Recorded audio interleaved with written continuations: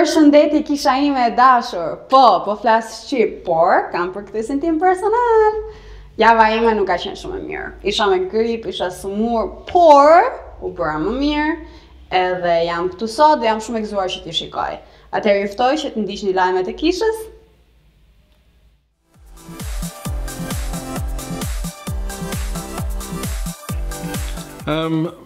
My experience was that I didn't quite know what to expect when I came into the church.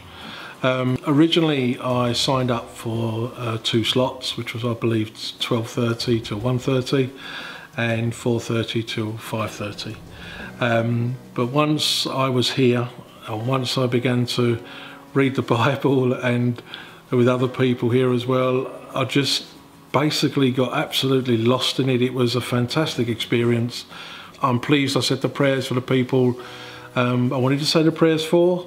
It was definitely an experience I won't forget, and I'm going to use it as a learning curve to continue my journey in learning the Bible. But it has to be at my pace, but I've thoroughly enjoyed it, and I will do it again tomorrow without hesitation. What a testimony to the power of 24-hour prayer. Ian has just commented that he came for 2 separate hours and ended up staying for 5 hours. How amazing is that? That's the draw of being with God in a special place, quiet, laid aside. Please make the effort next time you hear about 24-hour prayer to come. There's no complications, and if you want to know the detail, just come to see me or go to the info points at the end of the day, of a Sunday service, and you can find out all about it.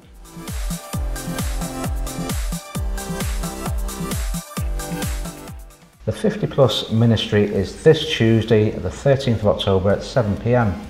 We'd love to see you there, so please come along.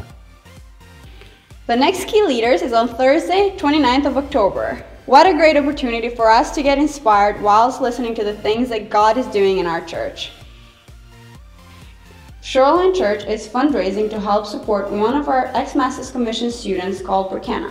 The funds will be going toward helping her dad recover from an unfortunate accident at work. For more information, please visit the info point. Gracias a todos por estar aquí hoy. Dios los bendiga y que tengan una gran semana.